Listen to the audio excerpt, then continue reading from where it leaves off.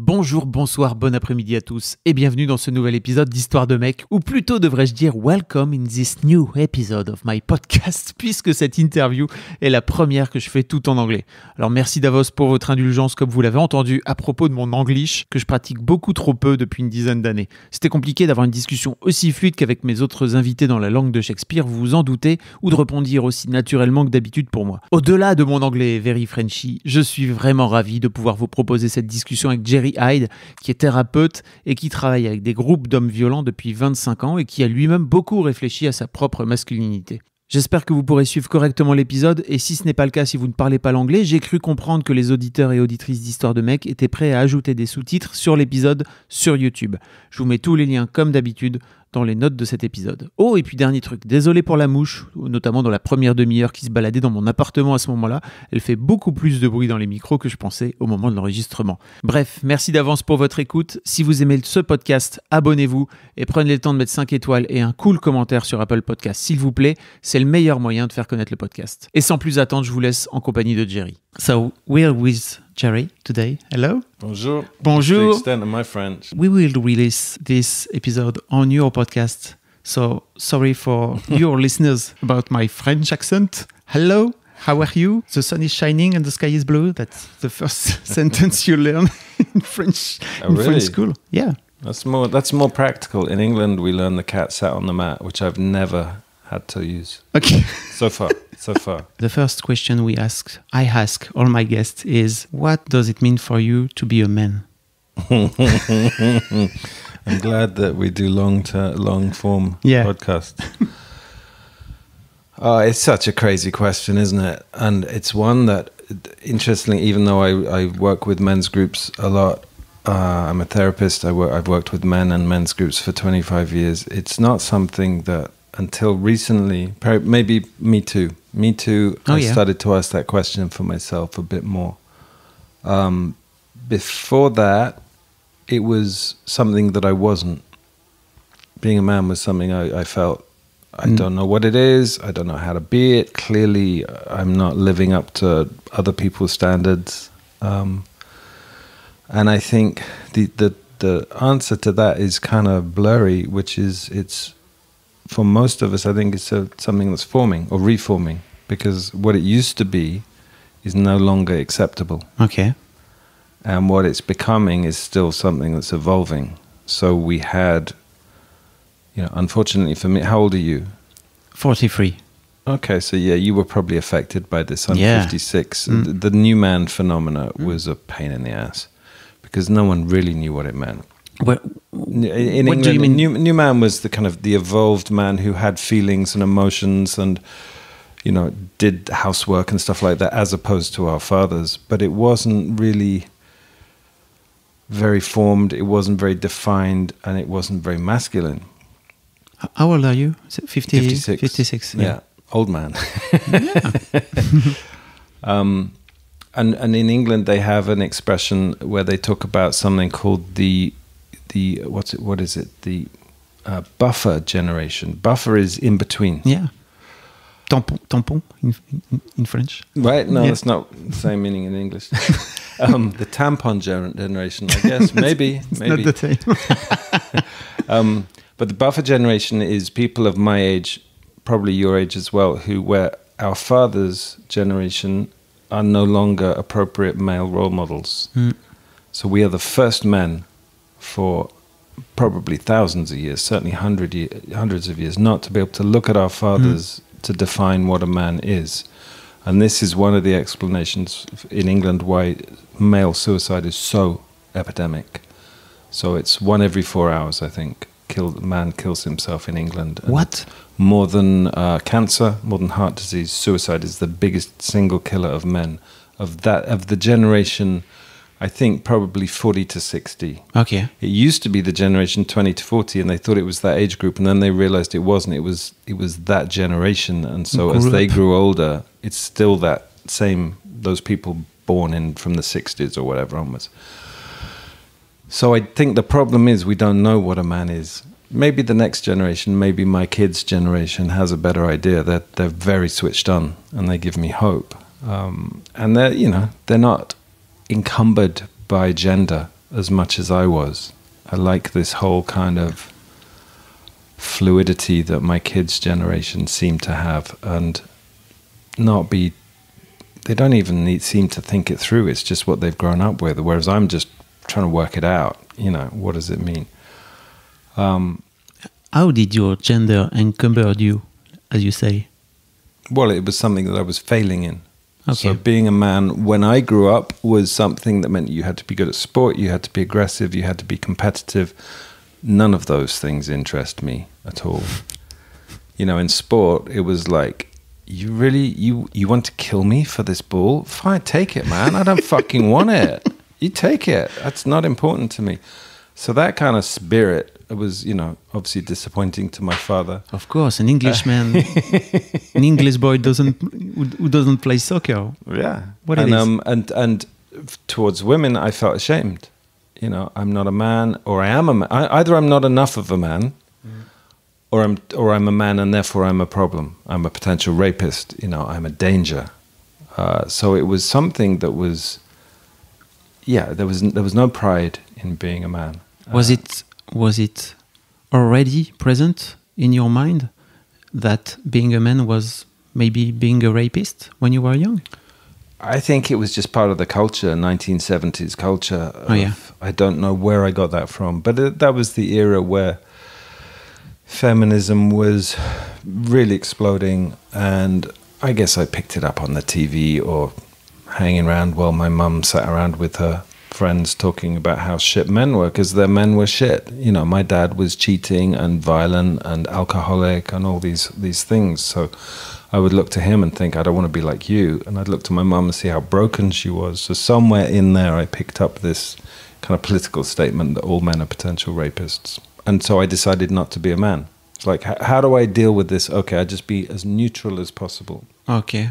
How did you do? Oh, I did pretty well. Yeah. Never slept with anyone. Didn't have a sex life. Wasn't attractive to women. For real? Yeah. For a long time. Okay. Would have girlfriends, but would be friends with them. Yeah. Okay. Was it okay for you? No, It was miserable. Oh yeah. Okay. Yeah, it was horrible. But I didn't know. I had no idea how to be different. There was nothing to look towards. You look at movies and all the men were represented the same. Look to the men, like I say, my grandfather was very gentle. But so I guess I took as much as I could from him. But in general, I just tried not to be one.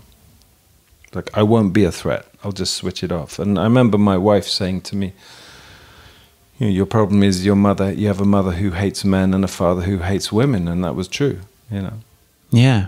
How did you cope with your father? Or your father's violence? I don't know. Yeah, he wasn't physically violent towards me. He was physically violent towards my mum, but I didn't witness that. Everything was a secret in my family. But I just hid from him and avoided him. But it was easy because he was never there. Okay. So, and then later on, when I became a teenager, I started to rebel. But it was always just stay as far away from him as possible. He was frightening to me and my sister. We were both frightened all the time. So I used to be able to hear his car from about 200 meters away, and I'd make sure I was in my bedroom before his car arrived at the house. And there was always a problem when he got a new car, because it would take me about a month or 6 weeks to learn the sound of the new engine. But how did you grow up with this frightening father? What did you learn from him? I learned. Yes, I think that's a difficult question that most men have to face, is what did I learn and what did I like that I learned and what did I not like? And probably the best learning for me was when I started to recognize, if you come from a monster, it doesn't feel good. So I had to humanize him, and I had to find compassion for his damage and see him as a human being rather than a monster. And then I was more able to see the things in him that I like, that I appreciate, that I inherited from him. How did you do that to humanize him? The main thing was ayahuasca. Oh yeah. Yeah, ayahuasca helped a lot. Okay. Yeah, can you explain what is ayahuasca? No one can. Ayahuasca is a brew. It's a recipe made from 2 primary plants and some other ingredients that somehow, over the millennia, the shamans in the Amazon, out of the hundreds of thousands of plants that grow there, worked out that if you mix it on their own, they don't do anything. But if you mix them together, they make one of the strongest psychedelic medicines imaginable. So no one knows how they did that. But if you drink it, it takes you on quite a long 5, 6, 7 hours sometimes. It's like a waking dream. So you're conscious, but you're in a dream state. So it's very visionary. For me, anyway, not for everyone, but I'm quite visual. So, yeah, and it took me. The best way I can describe it is it took me inside my father's experience. I really got to feel what it's like to be him for a few hours. I could almost be him, and really get to experience what damaged him so much. And I remember at one point during the trip, going, oh fuck, does this mean I've got to have a relationship with him? And the medicine went, no, we're just showing you why he's so hurt, that it wasn't your fault, and you don't have to do anything. You don't have to fix him, you don't have to rescue him. He's on his journey, you're on your journey, but his journey is not your fault. His pain is not your fault. You know, because I think most kids, when they have a disappointed father, will think, oh well, it's because I'm shit at sport, or I'm shit academically. You know, I'm dyslexic, I've got all sorts of learning difficulties, so I was a disappointment to him academically, and for the same learning disabilities, or the fact I just didn't give a fuck about rugby or football, or cricket or hockey or anything. Yeah, I mean, I think most kids go, okay, I'm a disappointment to my dad, so I'm no good, you know. And it showed me that that's not the case. How old were you when you had this? 50. What? 50. 50. What? So 6 years ago. Yeah. Yeah, so 6 years ago, because I've been a therapist for 25 years, and I'd been in therapy for a few years before that. I hit 50, and I was so broken and so unhappy and so fucked up. I was like, really? After all, I went to therapy thinking I'll do 2 sessions and sort myself out, and like 28 years later, I still feel the same. I'm not the same. I'd grown a lot. I'd learned a lot, but there were fundamental wounds that talking therapy could not touch. Okay. And that was useful as a talking therapist to recognize that and go, okay, I need to find some other tools here. I've never thought that therapy is the answer to everything. So I went and took ayahuasca, and I took a few different plant medicines. But ayahuasca, I would say, was the most easy to relate to. The others were like dreams. You know, dreams can be very confusing. So the other medicines I've taken took me longer to understand. Ayahuasca's always been immediate for me. It's a nice relationship I have with that medicine. It's very, very quick. I really understand what it's showing me. Okay. Whereas ones like I've taken another one called Iboga and another one called 5-MeO-DMT, they can take sometimes years to understand. Okay. And I was wondering, because you have 2 kids, 2 young daughters. Yeah. And I was wondering, didn't your fatherhood just help you understand your father at the time? Or maybe project yourself? It fucking showed me how much of him was in me.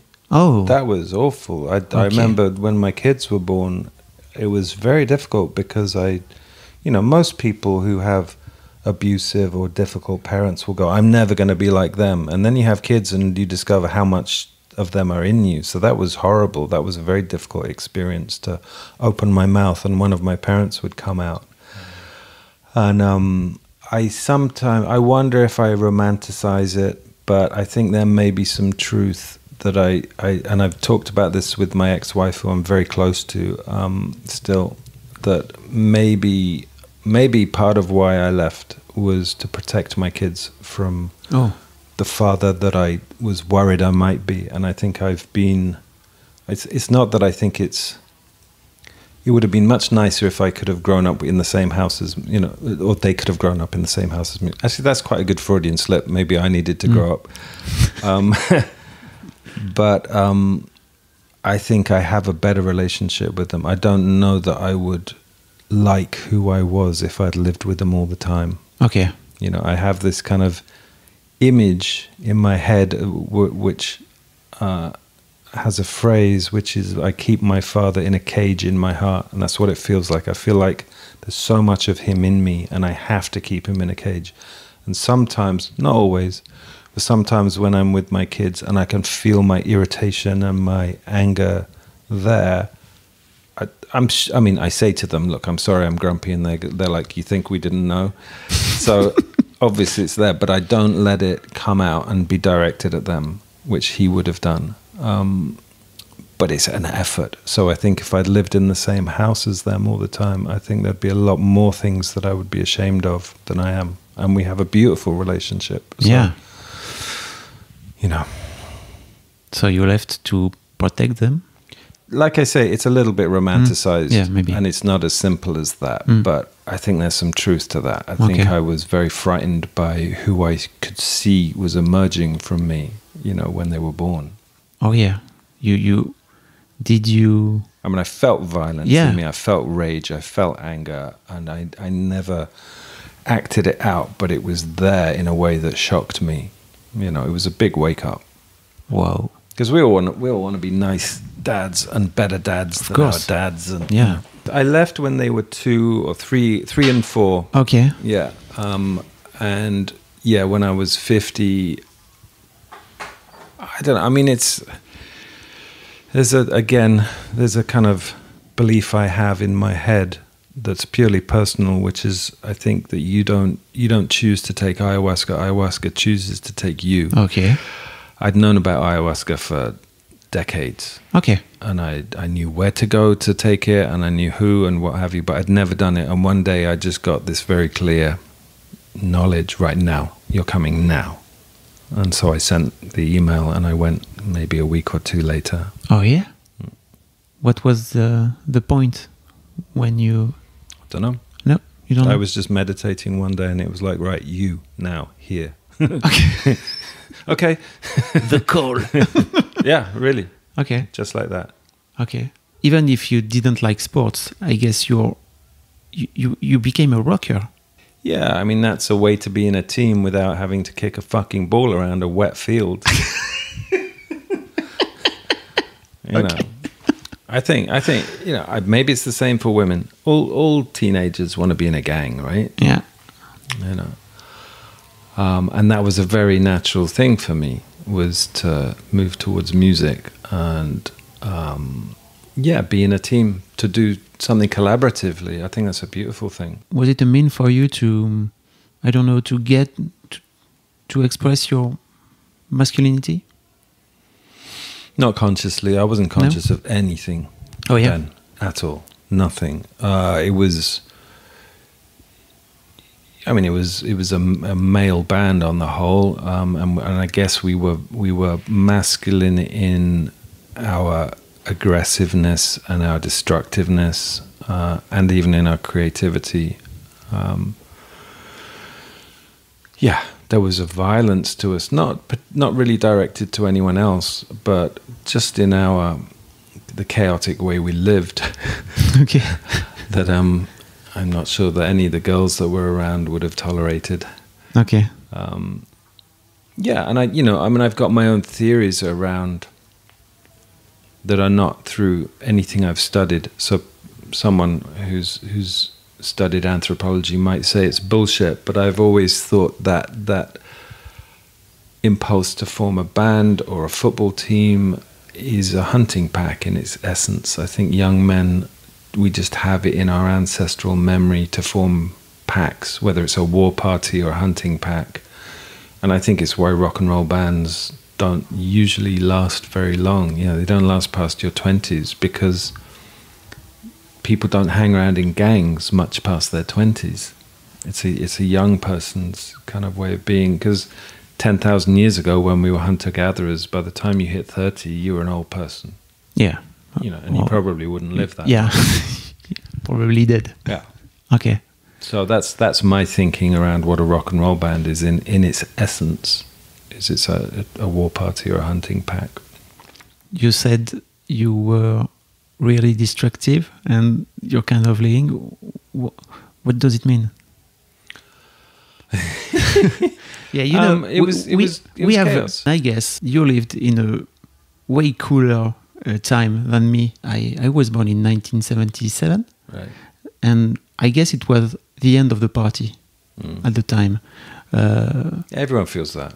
Yeah. I was born in 1964, which meant I missed all the good stuff, and I grew up in the 70s. But by the time I left home, it was 1982. It's the fucking 80s. Oh, yeah. 80s was shit. Okay. And we would sit around going, this is shit. This is the 80s. How can we be in our 20s in this era? You know, we had Margaret Thatcher. Everything in England was grey. It was colourless. And we couldn't afford to...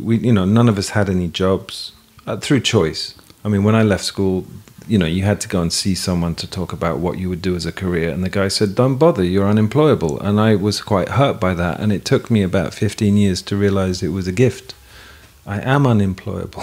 What do you mean? I could never do a job. I couldn't work for someone. And so we didn't even try and get jobs. We just got Social Security, and we would kick the door open of an empty social housing building and move in and live there for free. Do you have squatting in? Yeah, you must have in Paris. It's called squatting. Yeah. So we were squatters, but because it wasn't our apartment and we always lived in places that were going to be demolished, we started demolishing them. They were broken down buildings with often no water or electricity or heat, and certainly no heating. It was absolutely so cold. And any money we had, we would spend on drugs. So we never really had any food, so we were all starving. And it was wonderful because we would have a drum kit set up in the main room and our amplifiers and our guitars, and we would play music all the time. So it's a very special time of my life that I look back on with a lot of happiness. Yeah, you seem to. But I show photographs to people and they go, is that London in the war? Like, well, yeah, kind of. Okay. Yeah. Why is it a happy time for you at that time? It was absolute freedom. Yeah. No bills to pay, no responsibilities, no reason to get up in the morning. I think I missed daylight for about 6 months once because I would go to bed at 6 in the morning and wake up at 3 in the afternoon, and in the winter it was just dark the whole time. And it was exciting. It was exciting coming from a very middle-class background. This was in the East End of London, which was very working class, very rough, a very violent place. Luckily, the gangsters liked us, so we never had any violence done to us because we were looked after. But yeah, I liked the vibe. It wasn't pretty, it wasn't nice, it wasn't bourgeois. It was edgy and rough and exciting, and there were 24-hour drug supermarkets and police chasing us, and it was wild. And it was very, very creative, because all we did was create. There was nothing else to do, When did it end? When you were 20? No, it went on for a long time. I mean, being a musician, living that squat life ended in my mid-20s, probably just because I moved in with my girlfriend who could, had a job, could have a real flat. And I got bored of being, living somewhere with no water. Gets boring after a while. Even now when I walk into my apartment and I switch my light on, it excites me because it works. It's like, wow, there's this button that makes power. That's fucking great. And I'm glad I lived without that, because most people in the Western, European world, most people won't have had that experience. So to live without food, we lived for a long time on flour. We would buy a bag of flour and we would mix it with water and we'd fry it and eat it, and it fills you up. There's zero nutrition, But that's weird. Okay, is that British cook? Kind of chapati. It's more like Indian. But yeah, of course. Yeah, but I'm glad I lived without, because I appreciate the life I have now. There's nothing I take for granted. So being warm and dry, and I think it's really helped me with some of the things I've done later in life, which are, a lot of them are about deprivation. I take people into situations where they have no food. That's not a coincidence. I will take them into the mountains and leave them on their own for 4 days with no food or shelter, because I know the value of having lived like that for years. You have to explain this. You can't throw this like this and without context. Well, for a long time, I did something that is, I think most spiritual practices value fasting and solitude. So I created a retreat where I would take people out into the wilderness and leave them on their own for days at a time without any food. And then when I discovered ayahuasca, it was like, okay, where do we go from 4 days on your own in the woods with no food? How can we make that edgy? So let's get them really fucked on ayahuasca for 3 nights, and then leave them on their own in the woods.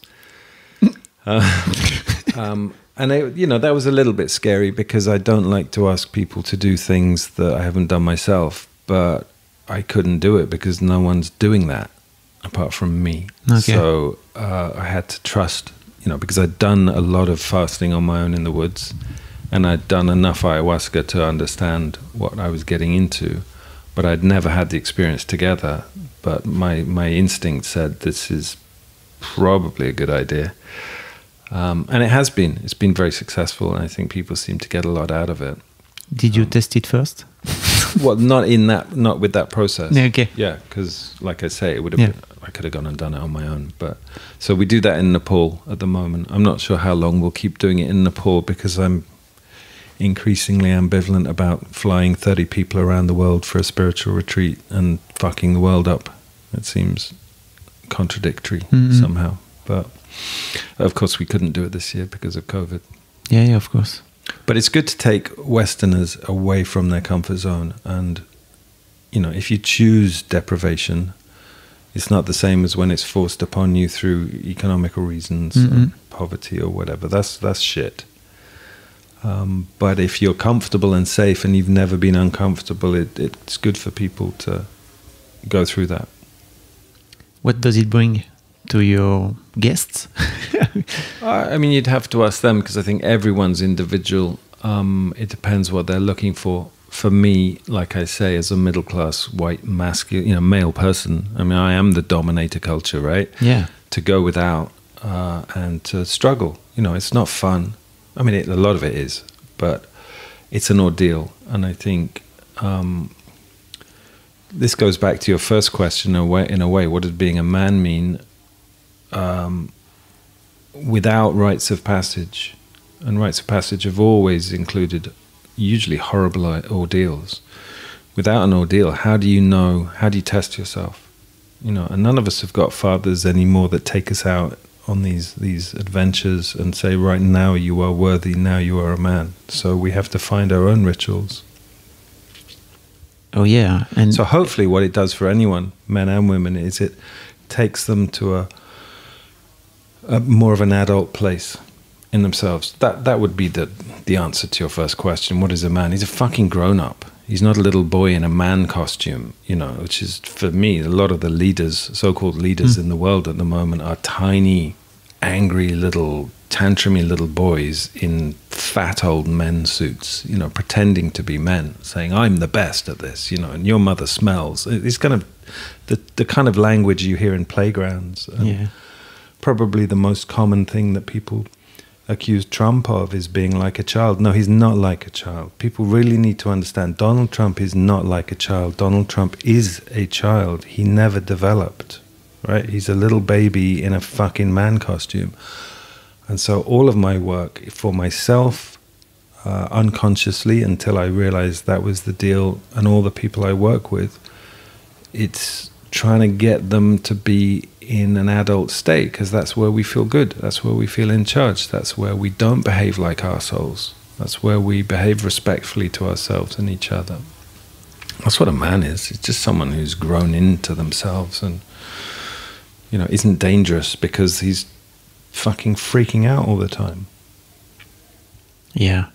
And you think there's no more rite of passage, like you say? Where is it? I was wondering, yeah. You know, the first time you masturbate, the first time you smoke a cigarette, the first time you touch a girl's tits. I mean, really? Is that it? That's, you know, the first time you score a goal at football. I mean, it's all these really vague, useless things that have no meaning apart from telling your friends that you've done this, you know. A rite of passage usually would have involved a father taking a child through some kind of ritual. And it's, if you get through the ritual, it's like, right, you've arrived. You've earned this, and we're not earning it anymore. And I was very disappointed when I hit 18 because I thought I'd wake up and I'd feel like a man. And it's like nothing fucking changed. And then maybe it's not till I'm 21. And it's like, shit, nothing changed.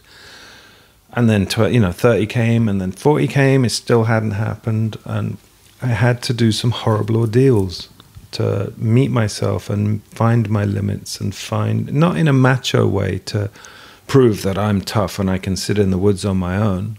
And that, you know, iboga, which is a really horrible plant medicine, they say it's like meeting your stern father. And it is. I took iboga and he went, fuck off out of here. You're here for the wrong reasons. You're not getting anything. You're here because you just want to tell people you took the strongest medicine in the world. That's the macho reason. That's not the right reason. And it kicked the shit out of me. And I just lay there puking for 36 hours, feeling sorry for myself. But it was a really good message. It's like, no, don't do this stuff out of bravado. Don't do it because of some outdated macho model. You know, do this with humility and do this with respect and do it for the right reasons. I think that was the best message I could have got, really. I don't think that was I came away going, oh shit, that was a waste of time. Actually, it wasn't. It was the best thing. And I haven't really fallen into, a lot of people fall into the plant medicine world and do it a lot because it's exciting and it's, you know, fun, and it can be a very beautiful experience. But as a former drug addict, I think iboga saved me from going down that route, and I've not done very much plant medicine because it kind of said, don't do this shit, stop it, you know, only do it for the right reasons. So I've done ayahuasca 7 times and iboga once and 5-MeO twice, and that's nothing compared with some of the people I know in the scene who, you know, I'm not judging them for it, everyone's on their own path, but for me, I could have done it in a kind of competitive, you know, way to prove something. Yeah, I don't think I'm trying to prove anything because I got what I needed, and I hope I never have to take them again. Yeah. And if I do, you know, if I get summoned, I'll go back. I'll do it again.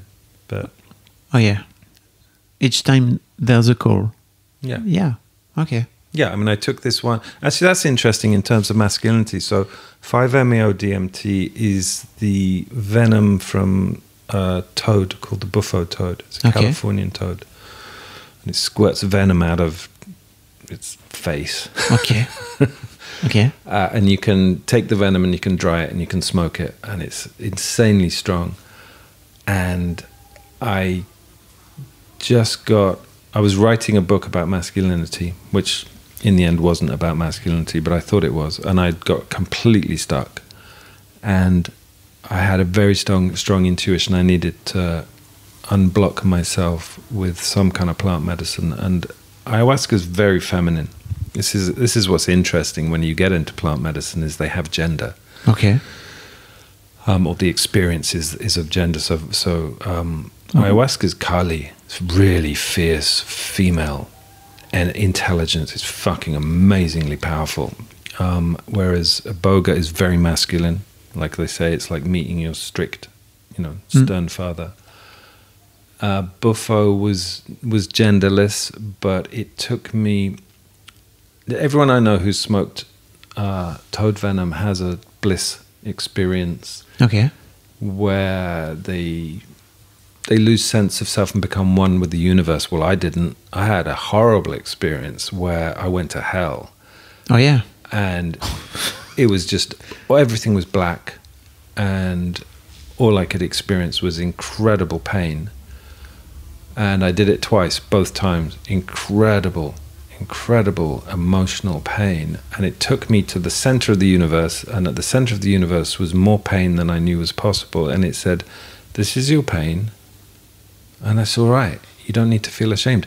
Being a man who's fragile and delicate and sometimes weak and sometimes broken and in a lot of pain is not something to be ashamed of. It's your father's model is irrelevant. To be fragile and delicate are the qualities that men have denied and been denied for hundreds, if not thousands of years.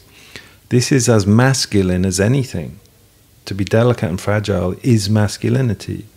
And that was life-changing. Of course. Because I think I'm someone, like I say, my addictive behaviors over the years have been to avoid pain and to feel ashamed of my pain. And to come out of that and go, oh, okay, so there's nothing shameful about this. That was a really important teaching. Okay. You speak. I come back little backwards, but you spoke about rite of passage, and you did not mention fatherhood, who can be a rite of passage for some men. Not for you? Yeah, not for me. Yeah. No, I knew when I had children. I was 38 when my eldest daughter was born. Okay. And 40, my second daughter was born. I knew I wasn't old enough. I knew I wasn't mature enough to have children. 38. Really knew I wasn't mature enough, and had no choice because my wife was 36. Clock was ticking. You know, it's like it's now or never. So I and even then, it's interesting. I knew I wouldn't be ready to be a father until I was 50. I don't know why I knew that was the age, but it was true. Okay. Because of the ayahuasca? Well, ultimately, that's what did it. But in my 30s, I had that age in my head. I'm not going to be ready for this till I'm 50. I'm just not going to be mature enough. And I don't think I had the experience that I expected when I was 18 until I was 50, 51, 52. Wow. Okay. Okay. What brings you to being a therapist? When did you become a therapist?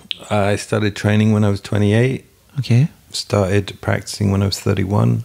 And being a drug addict and going to therapy to do 1 or 2 sessions to sort it all out. Okay. And very quickly I thought, oh, I could do this. And in fact, this takes the disaster that my life has been for the last 28 years and turns it into a part of a skill set. You know, it's an interesting thing to go, this in any other context this is a disaster, but as a therapist this is your CV, you know, to have got learning difficulties and to have been a drug addict and to have lived this crazy life. Yeah, you're not going to get a job in a bank with that stuff, but you're going to be a good therapist, because I think the good therapists are the ones who are fucked up. Do you want a therapist who's never been through shit? I mean, I wouldn't trust them. I don't know. I did not ask for the CV of my therapist, and now you make me ask me, why didn't I ask the CV of my therapist? Well, yeah, I mean, no one ever asks me, but I mean, to me, that's important that they know what pain means, that they haven't studied it from a book. You know, it has to be something that you can relate to through your own experience. You know, I say to people, you're not paying me however many euros per hour for an hour. You're paying me for the last 56 years that were, a lot of which were great and a lot of which were hell. You know, you're paying me to have been to some very dark places and maybe be of use to you because of that. When you look at behind you, what makes your life until 28 a mess or miserable, like you say? Well, definitely. I mean, you know, both my parents had a lot of issues. I went and saw a very, very wonderful craniosacral therapist in Paris, maybe 2 years ago now. And she was working on my skull, and she said, did something happen to your mother when she was, something traumatic happen to your mother when she was about 6 months pregnant with you? And I said, yes, my dad left her for another woman. And she went, oh yeah, I can feel it. So, you know, and I totally buy that, you know, when we're forming in the womb, we're affected by our parents' experience or our mother's experience. So I think it started pre-birth. My mother's an incredibly anxious person, I suspect, from growing up in the war and losing, you know, not losing her father. He came back, but he went away for a long time. So I think having an absent father was probably very difficult for her.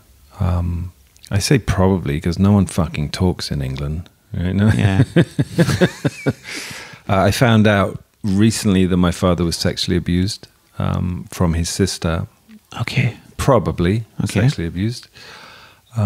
His mother was crazy and had electric shock treatment in the 1940s. Oh, yeah. So, I mean, anyone that walks into my practice room, I know that I'm looking at several hundred years of, you know, generations. Yeah, multi-generational trauma and pain and shit.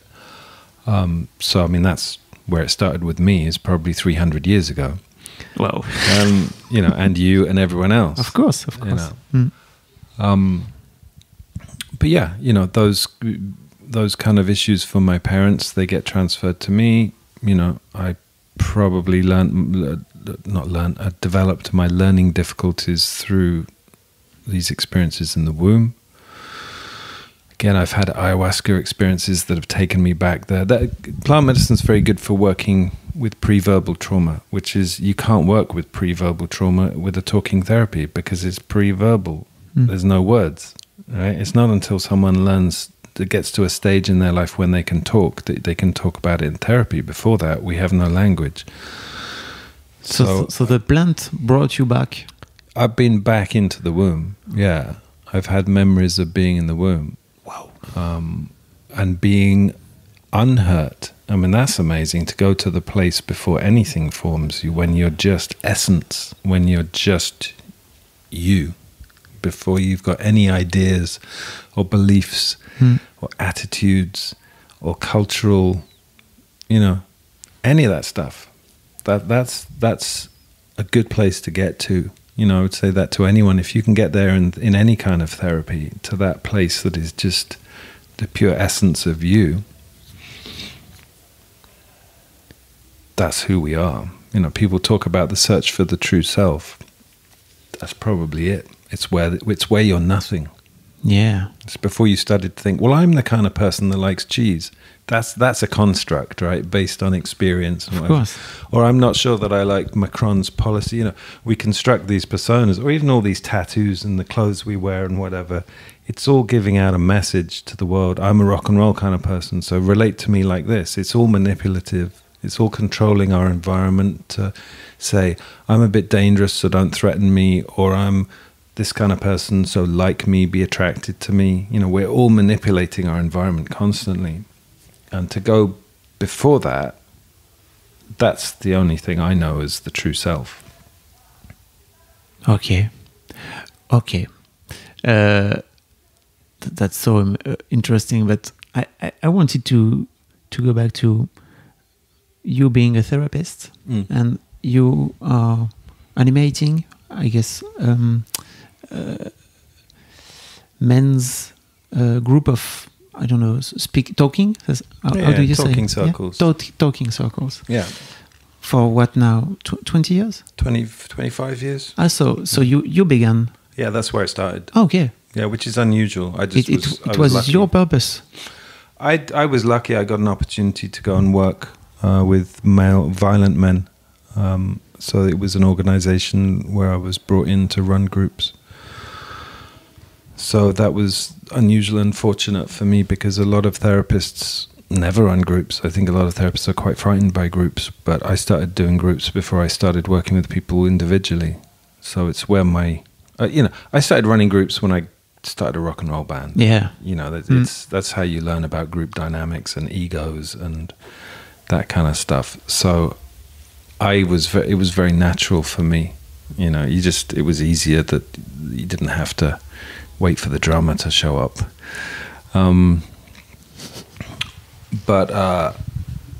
Yeah, that's now I have 4 groups of 8 or 9 men that meet usually every other week. During COVID, we met every week on Zoom. And they're brotherhoods, you know, they're very tight. In some cases, I mean, one of the groups is 20 years old. Yeah. It's the same family. Yeah. They're not all the same. They weren't all there 20 years ago, but most of them have been there for most of that time. And because it's such an old established group, even if you joined, you would become part of that 20-year-old group quite quickly. You know, it's you can feel the energy because I've put them through ordeals. You know, what did you do? Same stuff, you know, ayahuasca. Oh yeah, starving them in the woods. It's a good way to bond. You know, and when you've been through shit together, you feel tighter. You feel closer, and there's a respect that comes from the knowledge that, yeah, we've all set out and sat in storms, and it's always better when you get a storm. I always say to people when they come on my retreats, don't pray for sunshine. You can get that in your summer holiday. Pray for really awful weather. Unfortunately, it seems to work.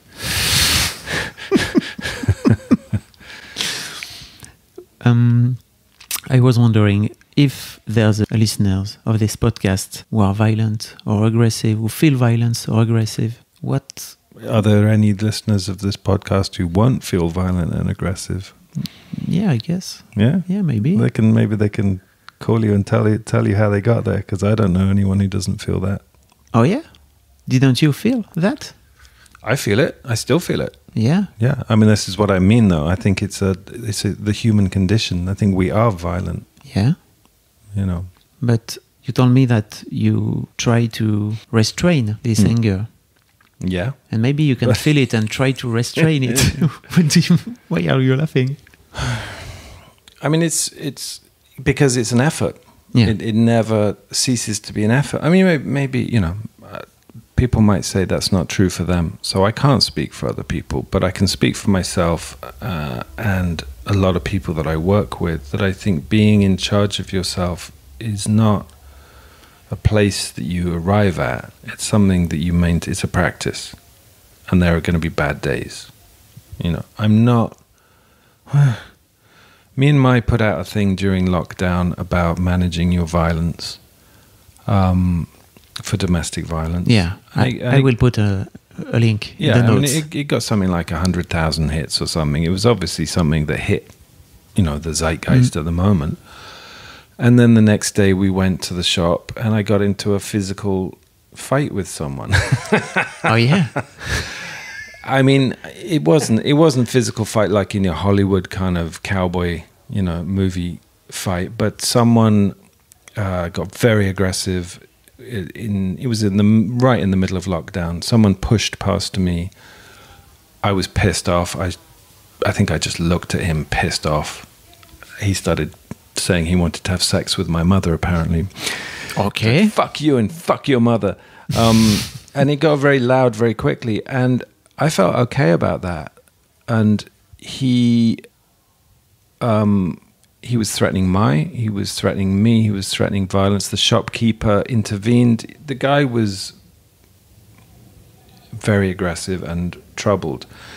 Now, I will usually walk away from a scenario like that, but because he was being threatening physically, you know, he was threatening to hit me with his motorcycle helmet, I just stood in front of him and I put my hand on his chest and I pushed him away and I said, you really are being stupid. There's a 2-meter rule. Just stop. Go away. This isn't going to end well. Go away. And he kept threatening to hit me and I knew he wasn't going to hit me. And I didn't feel any violence towards him. I didn't feel like calling him any names. I didn't wish him any harm. But I used my strength, physicality, passion, whatever you want to call it, to say, go away. This is not a good idea at a time like this. You know, I know how to use myself energetically to communicate. This is a stupid idea. And I've done that in the past because I'm not very good with bullies.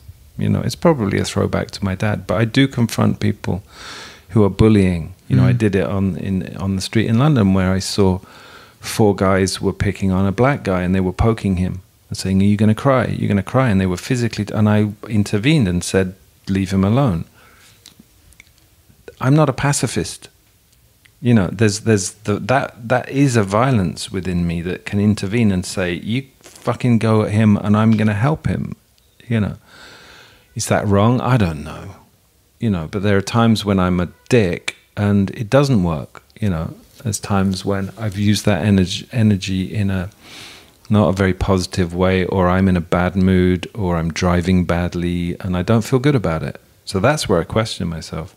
But the thing I say to people all the time that is something I've really worked through is there's clean anger and there's dirty anger. You can use your anger in a very destructive way. You can use it because you feel disempowered and you want to crush the other person. And that's when you tend to use violence, physical violence, name-calling.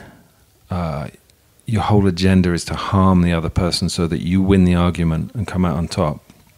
And there's clean anger, which is where you communicate something doesn't work. I was pretty clean with this guy in lockdown. He spat on me. You know, that's not very clean anger. He clearly wasn't in charge of his anger. He's telling me, you know, he wants to fuck my mother and he's spitting on me. But because I've done a lot of work around anger and violence, I know the difference. And I think that's important for people to explore. You know, if my anger is just setting a boundary, if my anger is saying, I don't like how you're behaving towards me, go away, back off, step away. Not otherwise I'll kick the shit out of you, because I've never kicked the shit out of anyone. I don't know how to. But just go away, right? Fuck off out of my face. This is not working for anyone. That's a good thing to do, because otherwise it's like you got no door on your house. Anyone can walk in and help themselves to your stuff. You have to be able to say no effectively. As opposed to going out looking for fights, which some people will, you know, this guy obviously did. He was looking for a fight. Maybe he was pissed off with lockdown, or, you know, I don't know what was going on for him. But anger and violence are incredibly hard to manage. You know, it takes a lot of self-awareness to recognize the purity and the forceful energy that is pure, and as opposed to it being out of control and destructive. You know, it's taken me, 25 years working on that. And you I'm not even sure if it's coming across clearly now. You know, it's a hard thing to describe because we're talking about an energy which is invisible. Yeah, you worked a lot about shadow. You wrote a book about shadow. Can you tell me more about the shadow? I mean, on my wall in my apartment, I've written a phrase by Carl Jung which says, do you want to be good or whole? And I think that's really what it comes down to. You know, we're all trying to be good. I was trying to be a good dad, trying to be a good man, a good person, whatever. Well, that requires that you ignore the monster in you, and you ignore the rapist in you, and you ignore the killer in you, and you pretend it's not there, and you spend your life being nice. And it doesn't work. Or if it does, it's hugely compromising to you as a whole. To me, your shadow is, you know, we kind of need to rebrand it, because shadow sounds so dark. Yeah. And actually, it's where your brilliance is. It's where your gifts are. It's your unconscious. It's where anything that you've denied in yourself. And particularly, you know, I think maybe it's the whole of Europe, but we're not encouraged to say we're brilliant, you know, so that gets buried in the shadow. And in England, to be boasting about how great you are, you know, like, again, Donald Trump, he has no filter when it comes to saying, I'm amazing. And this is one of the reasons I think he's so offensive to people in Europe, because we consider that a really uncultured thing to do. But yeah, your brilliance is in your shadow as much as your murderer is in your shadow. What do you mean by your brilliance is in your shadow? For me, I guess I could say my brilliance is in my good side. Your brilliance, yeah, I don't know. I mean, Muhammad Ali could not have come out of England, right? I remember when I was a kid, I was so offended by Muhammad Ali. I was maybe 5 or 6 years old. And suddenly there's this guy on the TV saying, I am the best in the world. Like, what? You can't say that. You can say you're shit. You can say, oh, no, it was nothing. You know, it's not. I mean, in French, right? You say to someone, thank you, and they go, de rien. There it is. It was nothing. Well, maybe it was something actually. Why? Yeah, but culturally, you've been trained to say, "Oh, it's nothing," to dismiss it. Okay, that's what I mean. To say, actually, no, it was really good. That was a really good thing that I did, and I know that I'm a really good painter, or I'm a really good singer, or I'm a really good artist, or I'm a really good accountant, or whatever. We're not encouraged to celebrate. It's really about celebrating, you know. And I don't think people. Hopefully, my kids feel celebrated, but I think. If you celebrate people, they grow up feeling confident. And also, you want to be able to be accountable, so that you want to raise people who can say, yeah, you're right, I know I can be really selfish sometimes. Because they know they've been into their shadow. And they've gone, yeah, I've got a selfish side. I'm familiar with that. Or I've got a side that's greedy. Or I can be really mean. You know, when I'm hungry, or if I haven't slept well, I've got a really nasty side that comes out. Of course, I'm a fucking specialist in this. I'm called Mr. Hyde, right? I don't know if you have this story in France, but Dr. Jekyll and Mr. Hyde, it's the dark side. Yeah, it's not why I explored it, but you know, it's not a coincidence. Wow. And if you know these sides, I never related it. That's so amazing. Of course. But if you know Mr. Hyde in you, you're in charge. And I'm always hesitant to mention Jordan Peterson because he's so contentious, particularly to kind of people who are part of, I guess, you know, a woke generation, a woke community. I understand why people really dislike Jordan Peterson. I don't think he's the most sensitive person in the delivery of his messages, but I think he's very articulate in some of his teachings, and he talks about the shadow very well. And he talks about... Can you just tell about Jordan Peterson? Jordan Peterson he's a Canadian academic. He's a professor. I think he's a clinical psychologist. I might be wrong on that. Okay. He's upset a lot of people, particularly around gender. And, you know, he says some, to me, unuseful things. Like he'll say there's no such thing as white privilege. There's no such thing as male privilege. I don't think those are useful statements. I understand some of his arguments. But he talked about the shadow through some of the lectures he did from the New Testament. And he talks about Christ's Sermon on the Mount, where Christ said, "Blessed are the meek, for they shall inherit the earth." And he said he didn't understand why that would be the case. Why the fuck should the meek get the earth? What have they done? So he, as an academic, explored the ancient scriptures, the original scriptures, the Hebrew and I think ancient Greek scriptures that the Bible was originally written in. And he said they've been mistranslated, or this piece has been mistranslated. A truer, more accurate translation would be, "Blessed are they who bear arms, know how to use them, and keep them sheathed, for they shall inherit the earth." So someone who has a weapon, knows how to use it, but has the mastery, the self-discipline, the self-awareness not to be violent with it, to keep it in its sheath. And again, back to your first question, what is a man? Someone who is dangerous, has mastery over it, and therefore doesn't use that force for harm. That's a man to me. It's also a woman. Yeah, of course. You know, it's not exclusive. But for me, that's something I can understand, because I know the danger of my father. I know the danger within me. And on a good day, I know how to keep it sheathed.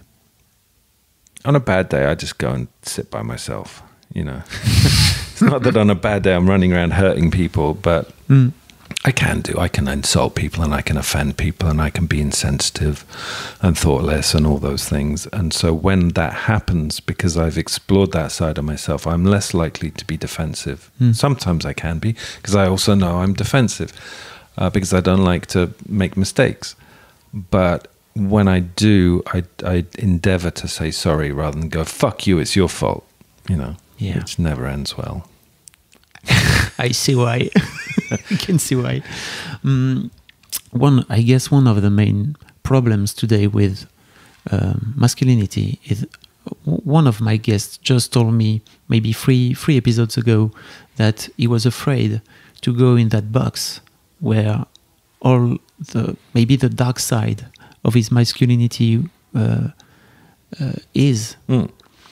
And you should be frightened. Yeah, and he said, I don't want to open it. I don't want to look at it. I don't want to look in it because maybe I did things I wouldn't be really proud of in my past. What would you say to him if he was here? Yeah, I'd say, okay, get a really big hammer and some big nails because you're going to need them to keep the lid on that box for the rest of your life, man, because that's what you have to do. If you don't want to go in there, you've got to be on the run forever, because at any moment that box can burst open. And I cheated on my wife when I was 42. That's the last thing. I would have bet my children's lives I will never cheat. My father cheated throughout his life. He's always cheated. I will never ever cheat because I will never be like my father. So when I cheated, it was like, who the fuck is this? I don't even know myself. And that's because I hadn't opened that box. I'd opened that box and kind of had a peek and seen there was some violence in there that I needed to look at and some anger issues that I needed to look at. I didn't even bother looking to see if there was any possibility of cheating because that's not who I am. And that's the problem when you don't look, is it can sneak up on you. So I think it's always better to go and look and put a fucking great spotlight in there and really look into all the corners, because then you're not going to be surprised by what you find, and you have an opportunity to choose whether to be it or not. But as long as you're avoiding it and in denial because you're frightened of what, it's horrible. I want to be a nice guy like everyone else, and there's all sorts of sides of myself in there that have been very, very challenging. But what are you going to do? I don't want to be running my whole life. Yeah. I guess we'll finish on this. Let's quick, put the fucking box on. Shut the whole thing down. It's getting too uncomfortable. That was nice, man. Thank you, Jerry. Yeah. It was so nice. I hope your listeners, excuse me for my poor English, of course. Well, excuse me for my non-existent French, and I apologize to all your listeners for being a typical English. People don't learn other languages. We just shout in English. Well, you don't have to. What is the point? Hopefully, one of my readers just told me if we upload the video on YouTube, maybe someone can just make the translation and the subtitles. Maybe.